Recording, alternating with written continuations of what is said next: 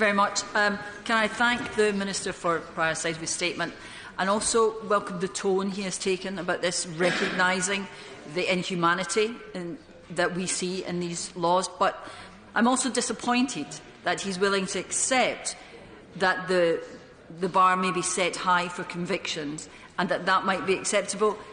The fact of the law, the threat of the law to people who are LGBT or young people who might be coping with recognising their own sexuality is surely unacceptable.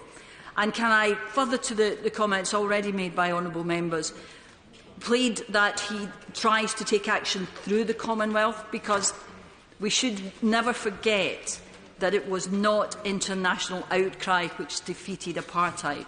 It was action, and perhaps action is what we need here now. May I thank the honourable lady.